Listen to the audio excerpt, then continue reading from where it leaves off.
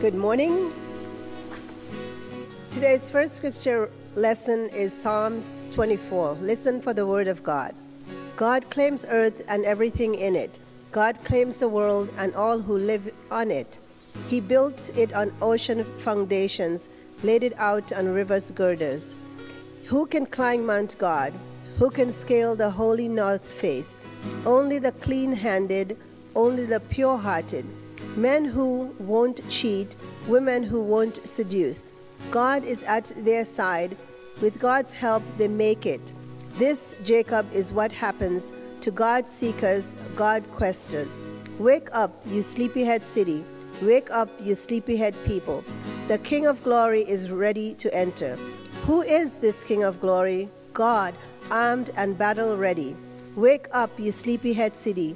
Wake up, you sleepyhead people. The King of Glory is ready to enter. Who is this King of Glory? God of the angels' army. He is the King of Glory. Today's second scripture lesson is from Paul's letter to the Ephesians. Listen for the word of God. How blessed is God, and what a blessing he is. He's the Father of our Master, Jesus Christ, and takes us to the high places of blessing in him. Long before he laid down earth's foundations, he had us in mind, had settled on us as the focus of his love, to be made whole and holy by his love. Long, long ago, he decided to adopt us into his family through Jesus Christ. What pleasure he took in planning this. He wanted us to enter into the celebration of his lavish gift-giving by the hand of his beloved Son. Because of the sacrifice of the Messiah, his blood poured out on the altar of the cross, we are a free people, free of penalties and punishments chalked up by all our misdeeds, and not just barely free, either abundantly free. He thought of everything, provided for everything we could possibly need. Let us on the plans he took such delight in making. He set it all out before us in Christ, a long-range plan in which everything would be brought together and summed up in him, everything in deepest heaven, everything on planet Earth. It's in Christ that we find out who we are and what we are living for. Long before we first heard of Christ and got our hopes up, he had his eye on us, had designs on us for glorious living. Part of the overall purpose he is working out in everything and everyone. It's in Christ that you, once you heard the truth and believed it, this message of your salvation, found yourselves home free, signed, sealed, and delivered by the Holy Spirit. This down payment from God is the first installment on what's coming, a reminder that we'll get everything God has planned for us, a praising and glorious life. This is the word for the people of God. Well, we're all very familiar with the 23rd Psalm, but what a joy it was to hear the 24th Psalm read this morning. Over the past couple of weeks, we've been talking about storms and thorns and all kinds of troubles and things.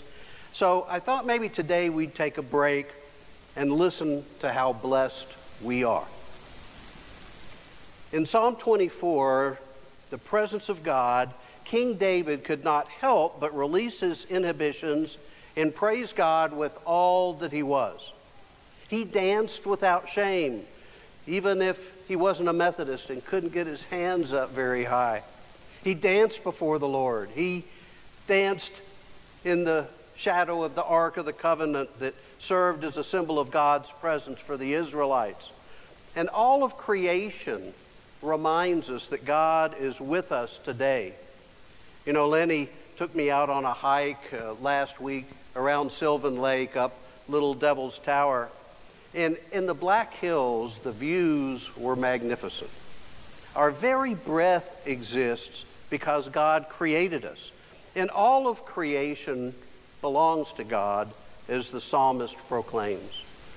For this we rejoice and praise God, like David danced and sang. Those of you who did come on Wednesday night and witnessed the Imani Malele kids dancing and worshiping saw spirit-driven praise and worship. Through the gift of the Holy Spirit, mentioned in our passage from Ephesians today, we're reminded that God has not abandoned us. We're children of God through Jesus Christ. By sending the Holy Spirit, God guides us according to God's will and plan. For this we rejoice and we praise. As the church, we're called to dance and shout and pray and live in praise of God's glory. We are most certainly blessed. In the late 1800s, while crossing the Atlantic on an ocean liner, the English Baptist pastor and evangelist F.B. Meyer was asked to preach to the first-class passengers. At the captain's request, he spoke on being blessed. An agnostic who was present at the service was asked by his friends, "Well, what did you think of Dr. Meyer's sermon?" He answered, "I didn't believe a word of it." That afternoon, Dr. Meyer went to speak to the steerage passengers. Many of the listeners at his morning address went along, including the agnostic, who claimed he just wanted to hear what the babbler had to say. Before starting for the service, the agnostic put 2 oranges in his pocket. On his way, he passed an elderly woman sitting in her deck chair fast asleep. Her hands were open. In the spirit of fun, the agnostic put the 2 oranges in her outstretched hands. After the meeting, he saw the old lady happily eating one of the pieces of fruit. Smiling, the agnostic said to her, "You seem to be enjoying that orange." She replied, "Yes, sir. My father is very good to me." The agnostic man replied, "I don't want to appear rude, but your father? Surely your father can't still be alive." With enthusiasm, she replied, "He is very much alive." "Well, what do you mean?" pressed the agnostic. She explained, "I'll tell you, sir, I've been seasick for days. I was asking God somehow to send me an orange. I suppose I fell asleep while I was praying. When I woke, I found he had not only sent me 1 orange, but 2. God blessed me by answering my prayer with even more than I asked for." The agnostic was speechless. Our epistle reading today is from St. Paul's letter to the Ephesians. We got better acquainted with Paul last week, and I encourage you to read through Ephesians, perhaps even in one sitting. It's only 6 chapters long, and you will be richly blessed, I promise. And how can I be so confident that you'll be richly blessed? Because it's God's Word. This is the gospel set forth in all of its richness and blessing. St. Paul's letter to the Ephesians is a glorious gem shining forth the beauty of God's grace, Christ from every angle. Ephesians takes us from the grand cosmic sweep of creation to God's plan for the ages, down to the practical realities of everyday life. It's all here in one mid-sized letter. Christ, eternity, the cross, the church, grace, faith, good works, the new life in Christ, marriage, family, spiritual warfare, all of these themes. Paul deals with all of them in this letter. The letter to the Ephesians is as helpful to the church in the 21st century as it was to that church in Ephesus in the 1st century. Our reading from Ephesians today is really the opening statement of this epistle. It comes right after a standard introduction, Paul, an apostle of Christ, to the saints in Ephesus. Grace to you and peace. Then in verses 3 through 14, that's our text for today, Paul launches into a grand doxology, a great acclamation of God's goodness, which sets the tone for the rest of the letter. It's like he's been thinking all along about the rich blessings that God has showered on us in Christ, and then he gushes forth with this torrent of praise for our triune God. Paul surveys the whole sweep and scope of God's eternal plan for the cosmos. It's the big picture Paul is giving us here. He takes us from eternity to eternity to see what God is doing in all of this, to reflect on the cosmic dimensions of God's plan. It's the big picture. But the picture has a purpose and a focus. God's plan is centered in Christ. And the picture is not so big that it doesn't include us, because it does.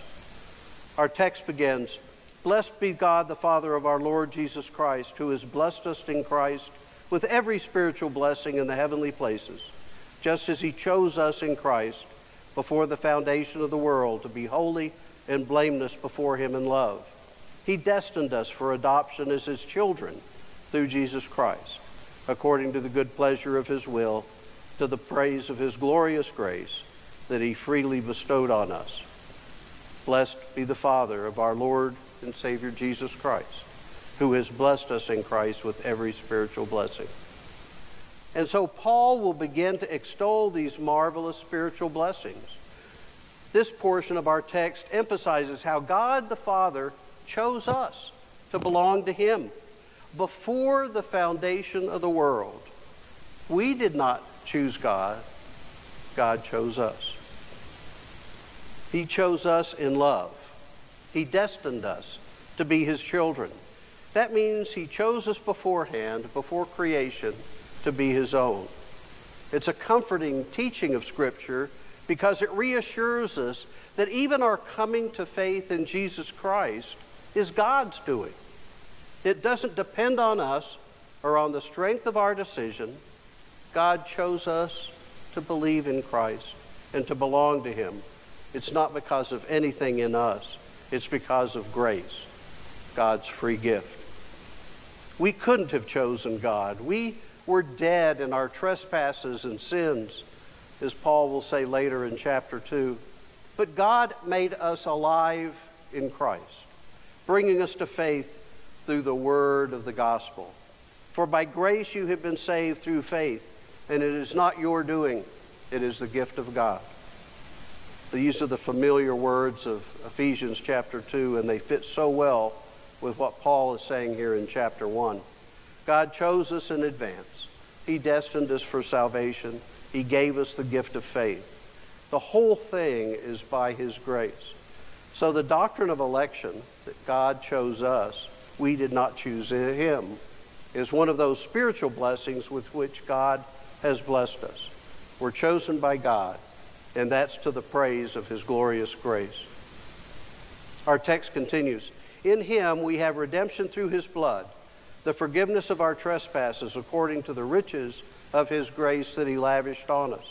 With all wisdom and insight he has made known to us the mystery of his will, according to his good pleasure that he set forth in Christ, as a plan for the fullness of time, to gather up all things in him, things in heaven and on earth." In him, in Christ. Notice how many times Paul repeats this key phrase throughout the entire text.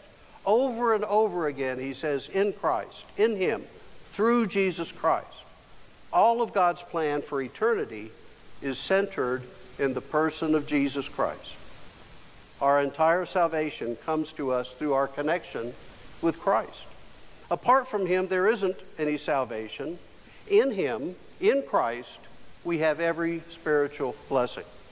The salvation God planned for us before the foundation of the world was accomplished in time, in human history, with the coming of Christ into the world. Paul calls it redemption. In him we have redemption. And it's a great word in the biblical vocabulary. Redemption means a release from bondage by the payment of a price. We were in bondage. We were unable to free ourselves. There was nothing we could do, no amount we could pay to get ourselves out of our slavery to sin and Satan. But Christ came and he did it for us. He redeemed us. He set us free. How? By paying a price we could never pay. Because there's nothing so valuable in all heaven or earth as the holy blood of God's own Son, Jesus Christ. In him we have redemption through his blood. Christ shed his blood on the cross when he died to take away our trespasses. He, the sinless one, died suffering the punishment that we deserve. Now in Christ we have freedom. In Christ we have forgiveness, liberation, and redemption. We have been set free from death, eternal death, and have been set on the path to eternal life. Do you feel weighed down by your sins? Are you troubled in your conscience? Does your guilt before God hang heavy on you? Then hear this today. You are redeemed in Christ. You have full forgiveness in him. God doesn't hold your sins against you. Jesus shed his blood for you, and you are free. Believe it. It's true. Be blessed by this. Our text concludes, in Christ we have also obtained an inheritance, having been destined according to the purpose of him who accomplishes all things according to his counsel and will, so that we who were first to set our hope on Christ might live for the praise of his glory. In him you also, when you had heard the word of truth, the gospel of your salvation, and had believed in him, were marked with the seal of the promised Holy Spirit. This is the pledge of our inheritance toward redemption as God's own people, to the praise of his glory. So now we reach forward into the future, toward an eternal future, the life of the age to come. That is our inheritance. Our text says, in him we have obtained an inheritance. Christ has won for us this glorious inheritance, namely eternal life with God in bliss forever. He won it by his death and his resurrection. The resurrection of the body and life everlasting, this is the hope we have, a hope to hold on to. It's the nature of this inheritance that we have not yet acquired full possession of it. Right now, our bodies are still subject to decay and to death. We still struggle with sin and storms and thorns. Where is the hope? It's in the inheritance that is ours in Christ. You and I hold the title to this inheritance. We're in line to receive it because you and I have been baptized in Christ. We have been made joint heirs with him. We believe in Christ. We trust in him. The gospel gives us this faith. And so we've been sealed by the Spirit. We were sealed with the promised Holy Spirit, who is the guarantee of our inheritance until we acquire possession of it. You see, the Holy Spirit is the guarantee, the deposit, the down payment telling us that there's more on the way, more to come. The Holy Spirit keeps us in the one true faith by means of the Word and Sacrament, which continue to strengthen us. We celebrated Holy Communion last week, and we continue to celebrate it every week in the chapel. It's available to you to strengthen that channel to God. This means of grace blesses us. We've been sealed with the Spirit. And so we look forward with confidence and a sure hope to taking ownership of the inheritance that awaits us, the everlasting life that Christ won for us. Chosen by God, redeemed by Christ, and sealed with the Spirit. Here in Ephesians 1, we've been taking in the big picture Paul has been putting before our eyes. It's a grand and glorious picture, stretching from eternity to eternity. God has a plan and a purpose that he is accomplishing. His purpose, which he set forth in Christ, is a plan for the fullness of time to unite all things in him, things in heaven, things on earth. Everything in the whole universe finds its proper place in relation to Christ our Lord, the Son of God. Yes, God's plan centered in Christ, and it means riches and grace and every spiritual blessing for you and for me. All of this to the praise of his glorious grace. Be blessed. Let us pray. Creator God, we thank you for your many blessings upon us.